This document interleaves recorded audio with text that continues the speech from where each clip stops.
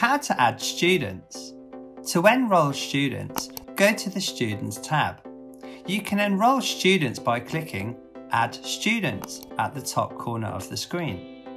When you click it, you will get a prompt asking the names and the registered numbers of the students. You can add students by filling in the boxes.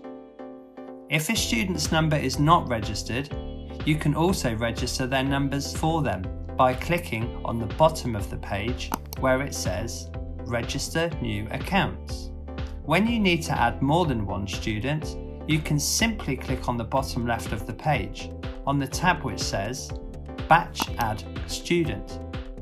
You can then add up to 50 students. To add them by batch, you can prepare all their information according to the Excel format beforehand and then just paste it into the box. Then the system will automatically match the information and also fill in the upcoming boxes in the next page. Once this is completed, you will have a directory of all your students.